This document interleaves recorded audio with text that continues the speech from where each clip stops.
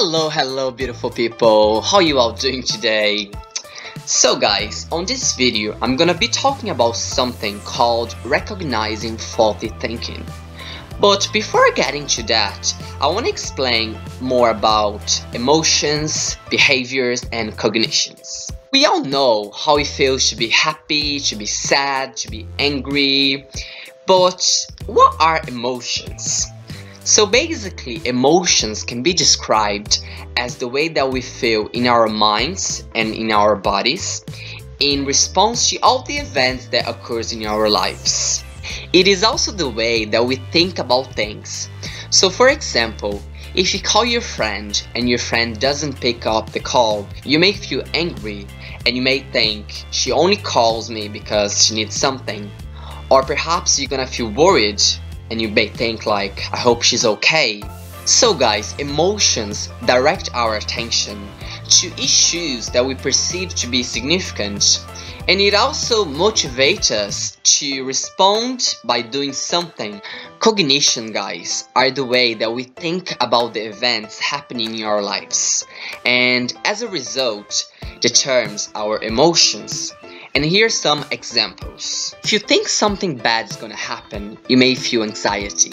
Think that things are going really well for you, you may feel contentment. If you think that you did something immoral, you may feel shame.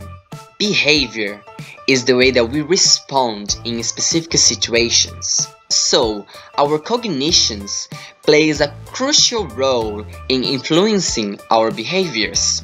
So for example, if you think that you must be loved and approved by everyone, you're gonna try to please others. If you think that you must do things perfectly, you may procrastinate or you may do things slowly. Our behaviors, our cognitions, and our emotions, they're all interconnected and they influence how we are, what we do, and what we think. We brought up all the happiest people in the world.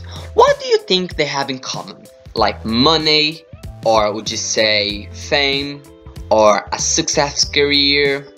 The happiest people in the world are those who have a flexible way of thinking. There is a guy called Albert who observed that a lot of us, we have thoughts that are irrational and self-defeating. He argues that if you have a belief that makes you experience inappropriate anger, anxiety, frustration, or whatever, or if this belief is impacting your life or your health, then this belief is considered irrational.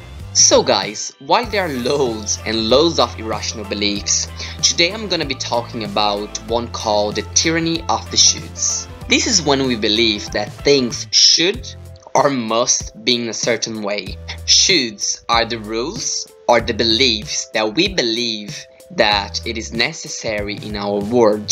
So guys, now I'm gonna be talking about some examples, and can you maybe identify any that affects your life? I should always do a perfect job. I should never make mistakes. I should always be productive in the use of my time. My life should be easy and hassle-free. I should always be treated fairly.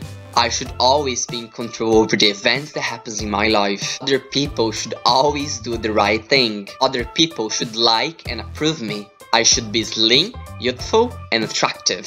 I should be effective in everything that I do. I should be a perfect parent. I should be working. I should always be totally independent. Holding these beliefs can make us feel bad because our lives do not always match them.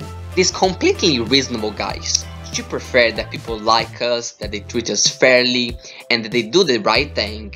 However, we need to be flexible to accept that this will not always happen. Life constantly challenges us, guys, to be more flexible. And when things don't work out in our way, we can make ourselves miserable by demanding that things should not be this way. However, guys, we can adjust or move on by deciding to have a more flexible way of looking into things.